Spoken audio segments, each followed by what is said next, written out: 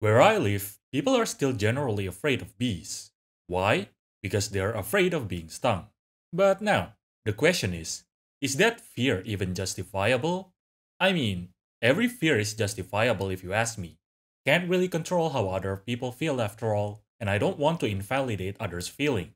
Most zoologists, however, or people who are more knowledgeable in general, would probably say you don't need to be afraid of bees.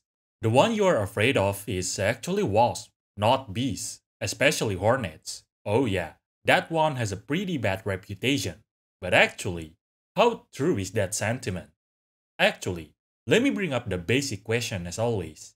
What exactly is hornet? I was thinking about how to actually answer that question, and I decided it's best to be comprehensive about it. Let's look at it taxonomically. So, animals with segmented body and jointed legs are called arthropods. Among the arthropods, there are those with three pairs of legs with a body divided into cephalon, thorax, and abdomen. Those are insecta, insects. Among the insects, there are those with two pair of membranous wings, where the front and hind wings are connected with hook bristles called hamuli. That group is called Hymenoptera. Hymenoptera is further divided into two groups, Symphyta and Apocrita. The difference is quite simple. Symphyta doesn't have a constricted waist, while Apocrita does. Apocrita is divided into three groups, ants, bees, and wasps. Ants are quite obvious. They don't have their wings most of the time and they have elbowed antennae. Now, let's talk about bees and wasps. Bees are herbivores. They feed on nectars and pollens. Meanwhile, wasps are mostly omnivorous or even carnivorous. Some people think bees are the one that can only sting once because their stinger will get stuck and it'll rip their abdomen if they fly away, so they die. But that's not exactly true. That is true for honeybees. Meanwhile, for example, bumblebees can use their stinger quite effectively, able to sting multiple times without ripping their abdomen apart. In fact, bees evolved from stinging wasps, so yeah.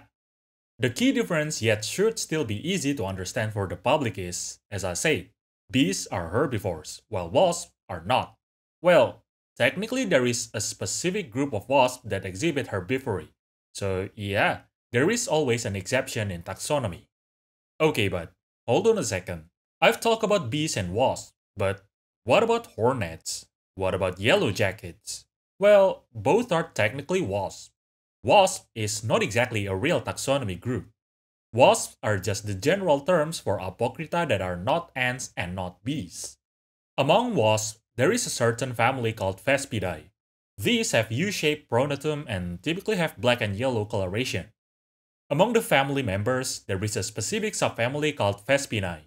This subfamily is characterized by their large kidney-shaped eyes and the second abdominal segment, which is basally truncate with a vertical anterior face. Now this is still not specifically hornets.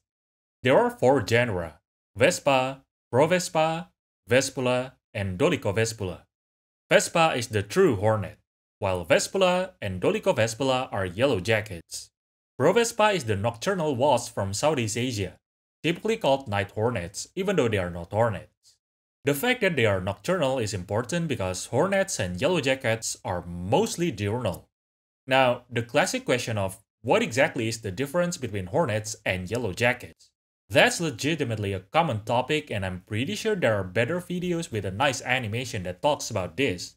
But the simplistic answer would be hornets have a relatively bigger head-to-eye proportion, while yellow jackets have a relatively smaller one.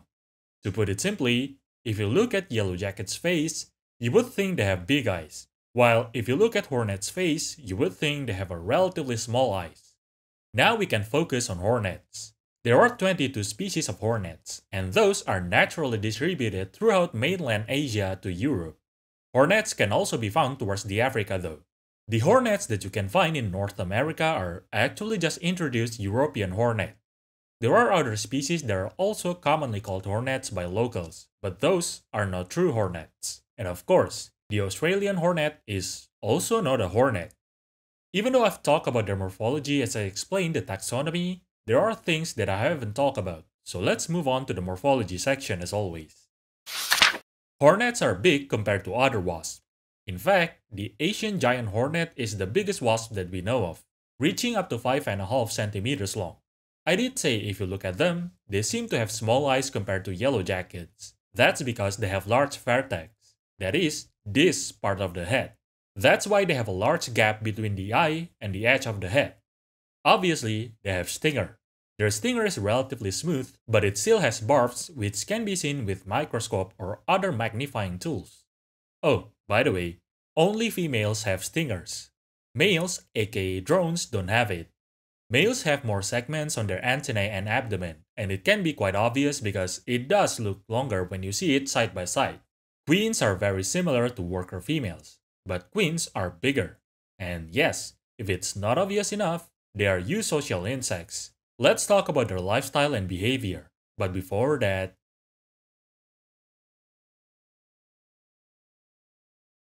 even though hornets are known to be vicious, they are not strictly predators.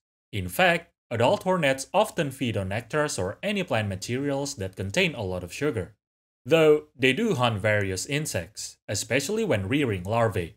Larvae are fed with masticated insects. Hornets attack prey with their jaw and stinger.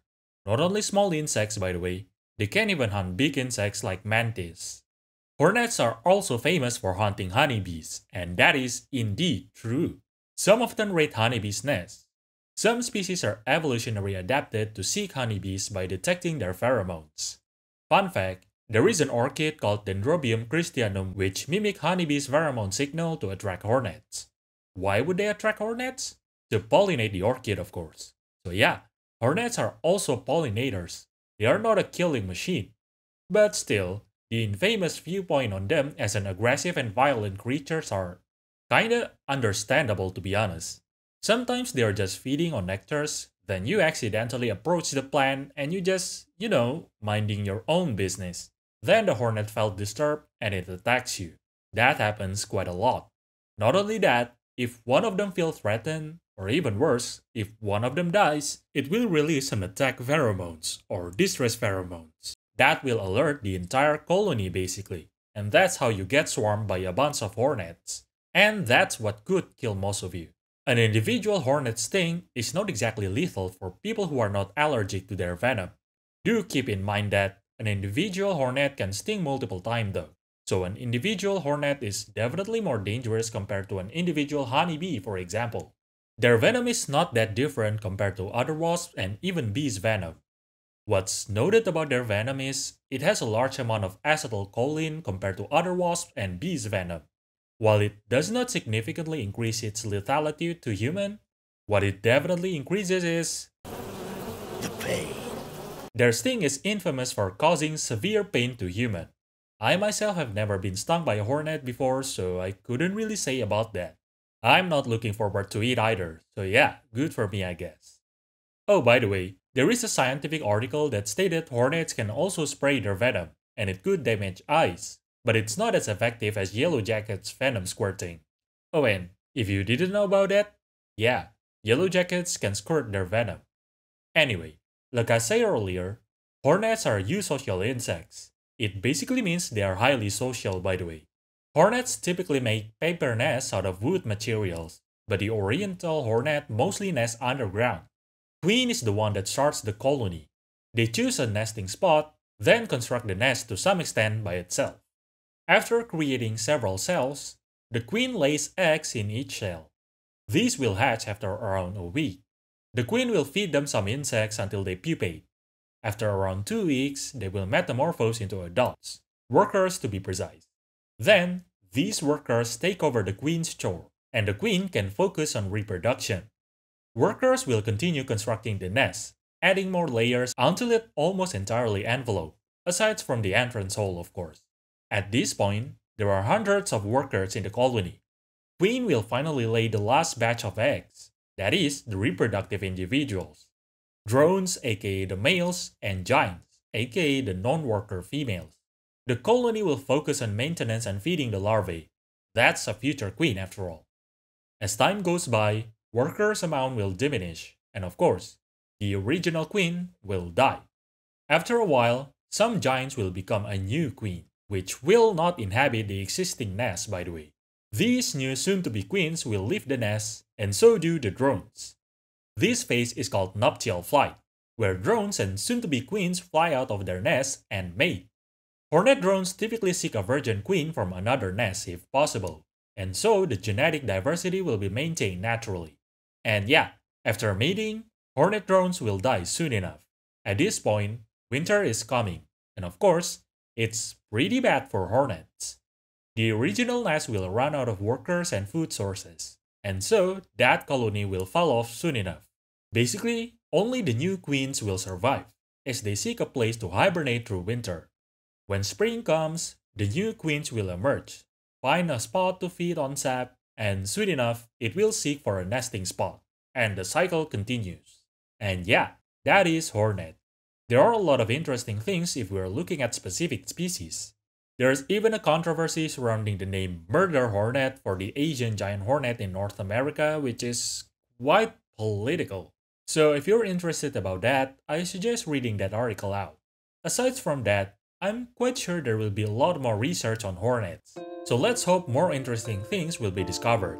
But for now, let's just learn what is known. And that's all for now.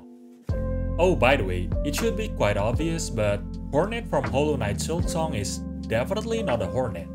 Anyway, enjoy your day.